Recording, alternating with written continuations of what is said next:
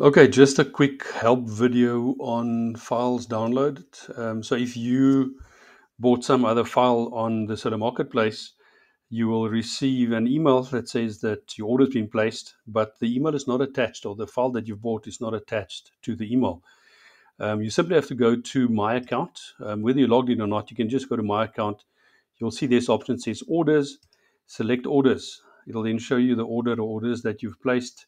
Select the order, and then under the order itself, you'll see there's an option that says Download. Select the Download option.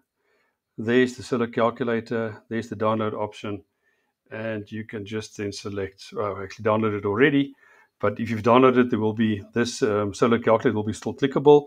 You'll click that, and it'll then download your file, and the file will sit in your Downloads folder. There it is, your Downloads folder.